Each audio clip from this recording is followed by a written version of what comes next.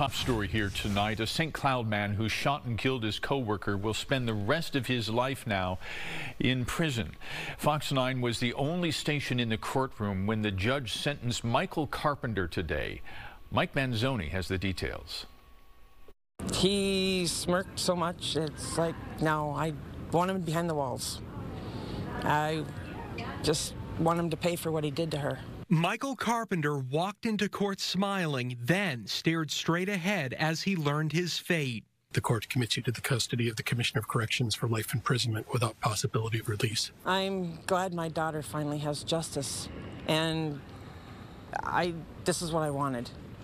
You know, I lost my baby, and as I had her with me today. Carpenter shot Nicole Hammond once in the neck before work. It happened in a St. Cloud parking lot in October 2022.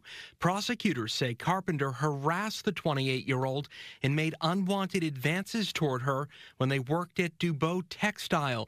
A jury found him guilty of first and second-degree murder last month. I hope he finds no peace or salvation, even when or if he asks for it. After victim impact statements, Carpenter spoke. I agree that she was a really amazing person. She was really nice and very caring. Kind words, but no apology. Hammond's family saw right through it. That was quite shocking. I mean, she was such an amazing girl to him, and beautiful girl and everything. This shouldn't have happened. It was a kind of a case like, if I can't have you, nobody can. And that's just crazy.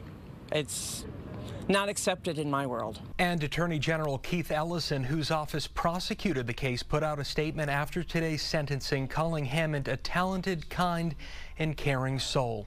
In the newsroom, Mike Manzoni, Fox 9.